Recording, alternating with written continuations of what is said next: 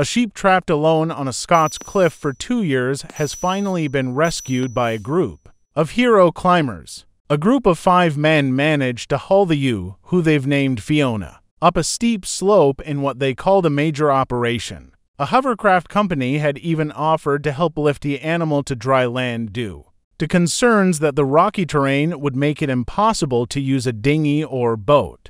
The animal was first spotted in 2021, but attempts to save her were thwarted by her tricky location along the Moray Firth's East Highland coast. Rescuers used a winch mounted on a truck parked at the top of the cliff, 200 meters of rope, and a feed bag fashioned into a makeshift sling in what was described as an epic mission. 2 of the men stayed at the top to operate the winch, while 3 others were lowered 250 meters down the steep descent, where they found Fiona in a cave and guided her up the rock face. She will now be taken to a specialist home within Scotland to rest and recover. The rescue party decided to name the sheep after a character from the animated film Shrek who marries a princess called Fiona.